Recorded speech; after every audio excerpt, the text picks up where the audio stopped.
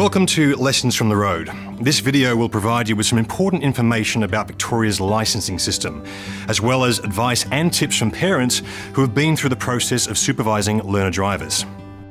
The hardest thing is stopping yourself from getting worked up. You just have to learn to control your own nerves and make sure you're giving them clear instructions. Well, you've got to give them all the experience you can. Once they're on their P's, they're on their own. It'd be very easy to say, not today, I'm busy. But you have to be disciplined to find the time to clock up the practice hours. If you're a parent, calm down. It's so much easier to learn without somebody yelling at you from the passenger seat. The video is divided into 8 episodes. You can watch it from start to finish, skip forward to an episode that interests you, or return to an earlier episode at any time. Let's get started. In Victoria, we have what's called a graduated licensing system. The aim is to make younger drivers safer drivers. Think of it as an apprenticeship system where young drivers must gain at least 120 hours of low-risk driving experience under different conditions before graduating to a probationary licence. This approach works. What is important for safety is the total amount and variety of on-road experience. As parents, you play a critical role in helping your child become a safer driver by supervising their practice. Supervising them isn't always easy, but once they've got their licence and they're driving around without you, well, you'll be glad you made the extra effort. Once your child has passed their learner permit, the idea is to help them to learn to drive gradually, one stage at a time through the 4 stages of learning to drive.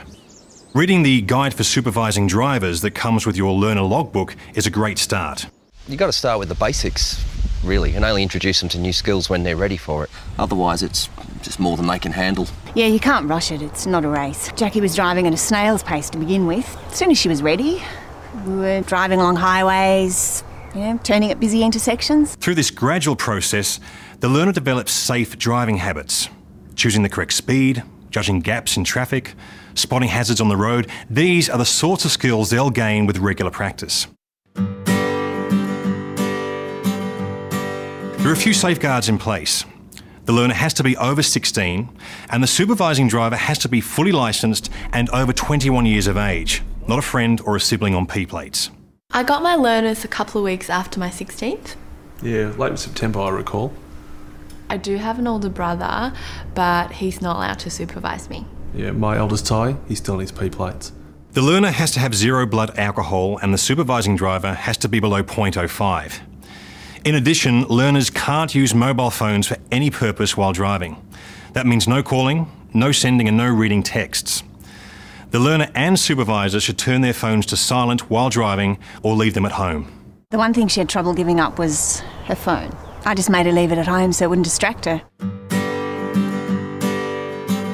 Learning to drive takes longer than most people think. To get their probationary licence when they turn 18 and before they turn 21, learners need to have their permit for at least 12 months. And they need to clock up at least 120 hours of driving experience in a broad range of conditions, including 10 hours at night. I got my learners when I was 16. I have to wait until I'm 18 to take the test. That's a whole 2 months away. And we'll see if you're ready. I think that's sensible. I don't think it hurts to actually have more than 120 hours if you can. Before they can take an on-road test, learners have to record their minimum 120 hours in their official Vic Roads learner logbook. The logbook must be completed properly, following the instructions in the front. If the logbook is found to be incorrect, then the booking fee and test fees are lost. The learner may not be able to sit the drive test and may have to wait 6 weeks before attempting to take the test again. The logbook is a crucial part of the process.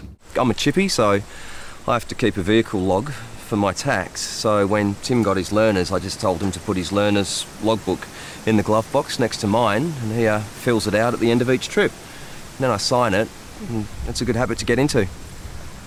It was a bit of a hassle at first, but it only takes a few minutes, and then it's really good for learning where you've been, what you've done, what practice you've still got to do, that sort of thing. There can be heavy penalties for learners and supervising drivers caught cheating if they've added extra hours in the logbook.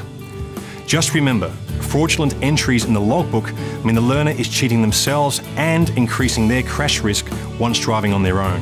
Remember these key points. Victoria has a graduated licensing system with a step-by-step approach to learning to drive. Learners need at least 120 hours of driving experience in a broad range of conditions, including 10 hours at night, before they can take the on-road test. And they need to complete their logbooks accurately.